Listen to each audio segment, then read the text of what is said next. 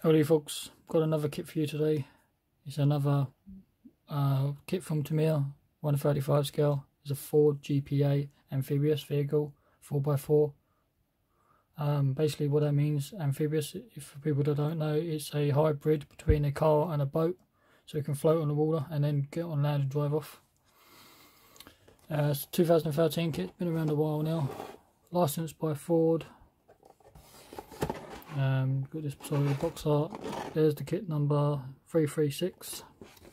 A little bit of engine detail. You get some photo etch. Let's have a look what we get inside the box. So what we get inside the box.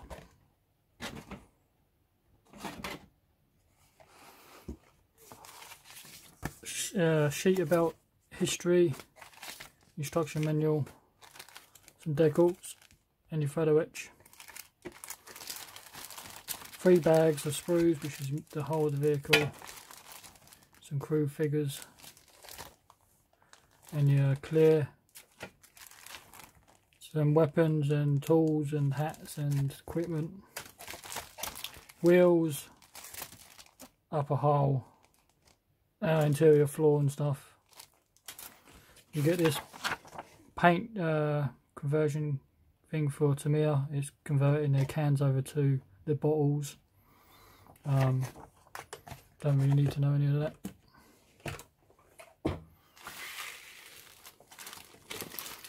Take a look at the hull.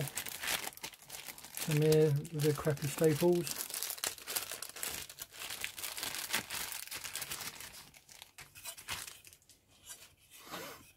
So 1-piece cast hull. Molded as 1 piece, nicely detailed. And as usual from TAMIYA, the kits are pretty good.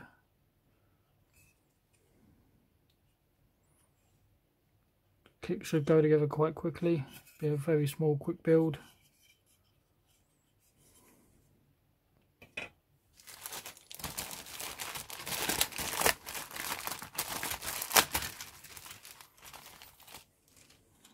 We have this sprue here, contains the wheels, nicely detailed on the wheels. Unfortunately they are hard plastic, same as the rest of the kit. There's a little bit of seam on the wheels, a little bit of sanding just to take that out. These are the caps that go on the other side of the wheels.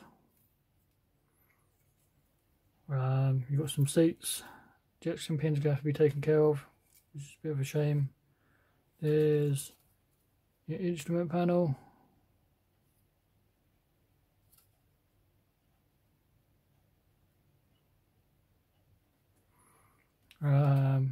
You've got your drive sprockets, your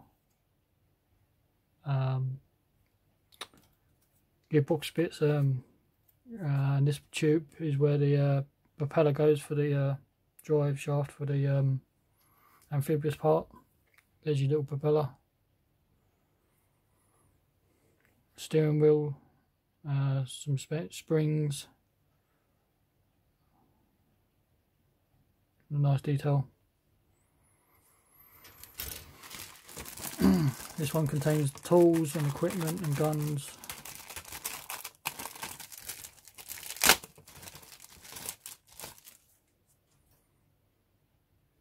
So you have a Thompson machine gun, the helmets, gun pouches, ammo pouches, some agents' knives. This suppose they would be bayonets maybe, or just normal combat knives. Little spades, are they? I think they are. Is that a carbine rifle? I'm not quite sure. The American rifle, is that a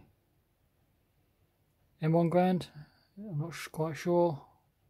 The rifles again, this one here's got a grenade launcher on it, some grenades, some more pouches, water bottles, some more spades.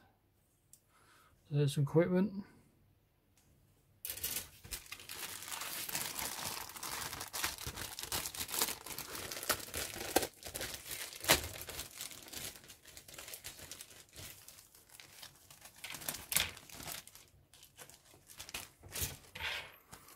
You get it clear, typical for TAMIYA. Their clear is pretty good. I'm not going to take this out of the bag because I'll get it scratched up.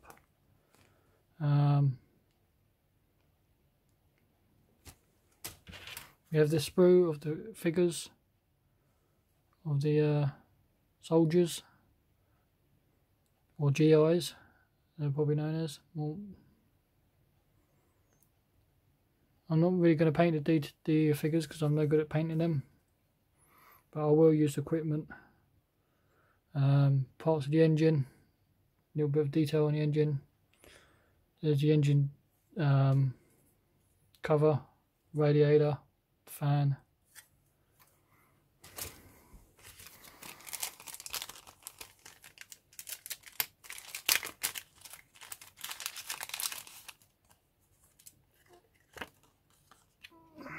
There's your decal sheet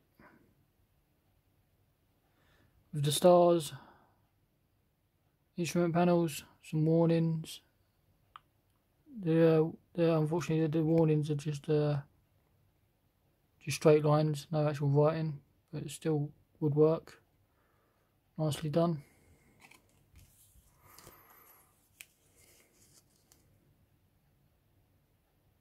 A little bit of photo etch by TAMIYA for the grills, that's nicely done as well.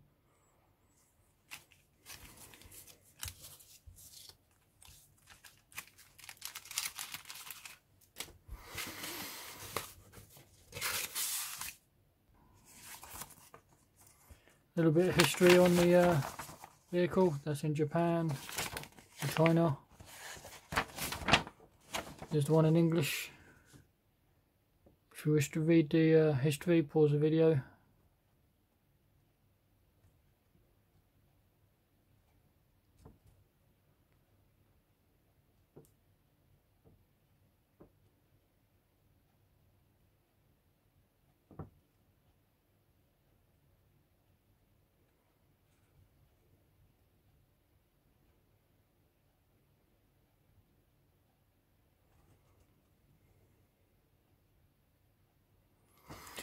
Some drawings, what parts are what on the vehicle. Nice photo. Your worksheet. Your colours down the bottom by TAMIYA. They're asking for the TS5, which is the can, but the conversion to the bottles is FX62 olive colour. Tools were needed, but we all know this anyway. So you'll be starting off with your the undercarriage part, suspension, and the drive train bits. And it's the drive train for the little propeller for the actual amphibious section part of it. It's a pull-out page. Number 3, be working on the underside again, lights, more drivetrain and stuff. The upper section would be the cab, some seats, spare wheel, more lights, interior detail on the cab. What I do is do the seats last, but put everything on because it's all going to be the olive colour, so just put everything else in apart from the seats and just paint it and then put the seats in last. Bench seat going in, I've got to do that last because that's a different colour. That's XF49 is khaki colour, so I'll do that last. Working on the engine if you wish to have it displayed, or otherwise don't bother because you're just going to put the engine cover on top. That's the engine. Putting the grills on, which goes over the front, exhaust system, all that goes on the inside. You're not going to see any of that, unfortunately. Flipping it around the other side and putting the covers on. And we've got 8. Dropping the top hole on top of the lower hole where the engine is. This is the back cushion, so that go on last because that's in khaki colour because that's a cushion for the seat.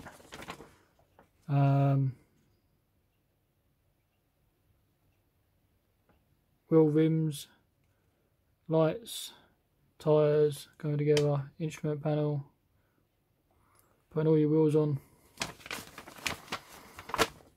dropping that all down on top, putting your windshield in, having it flat or you can have it up, tools, you can have the engine deck open. So now I know you can have your engine deck open. I might actually do that. Doing your GIs if you're going to paint them. Finished model.